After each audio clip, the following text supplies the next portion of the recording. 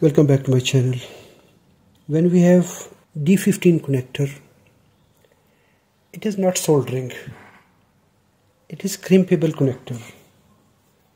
It uses 20 size contacts. Normally we use this plastic insert and removal tool, but for this connector we need metallic insert and removal tool. Its part number is M81969/1-02. We will use this white side. There is a cut. Align the cut with wire and insert the wire by pushing it here by your thumb in this way. Now the wire is entered.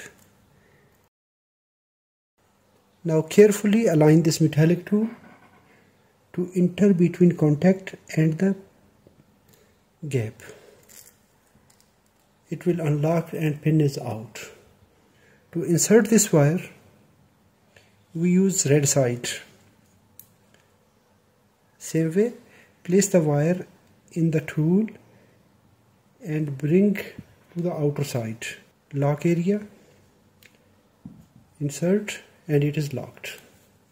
To remove it, use white side, place the wire, insert the tool between the gap.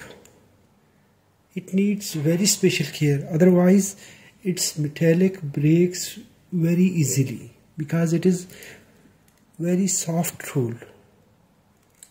It needs special care, otherwise it will bend and damage and it will become useless. Thanks for watching.